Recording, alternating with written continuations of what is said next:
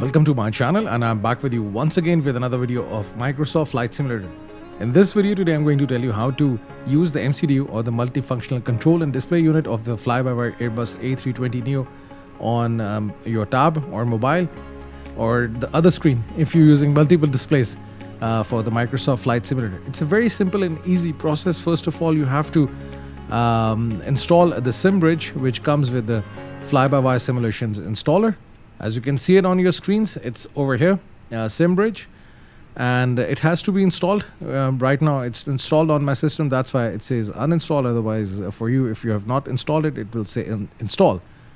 Auto start, you can change it to enabled or disabled status.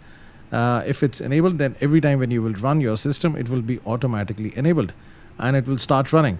In order to stop it, you can press this button to stop it, and you can also press this button to start it if it's not running. It's a simple procedure, and all you have to do is this: go to the settings, and plus you have to have a port because it will be used as an address or the port to access the MCDU of this plane on your tab or your mobile.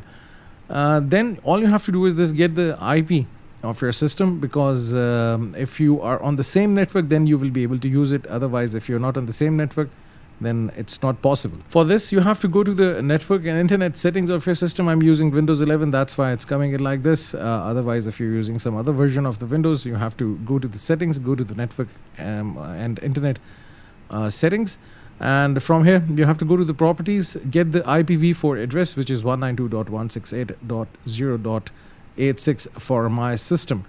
Once you have it, and then it's a very simple procedure.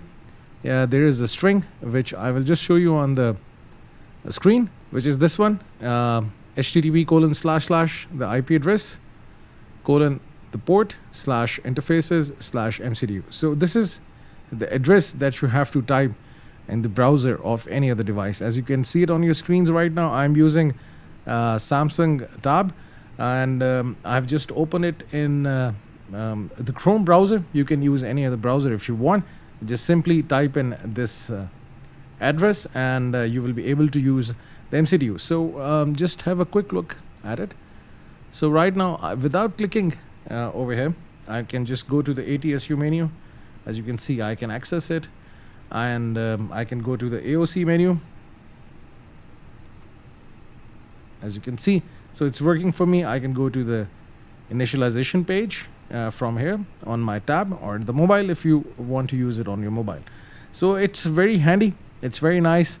You don't have to just use your mouse to click it. It gives you a good interaction with the system. So it was a short video. I just wanted to make for you guys so that if you want to use the MCDU on some other device, you will be able to use it. With this, I would just like to end my video. If you have got any questions, you can ask me in the comment section, and if you want to add anything to this video, the comment section is there for you.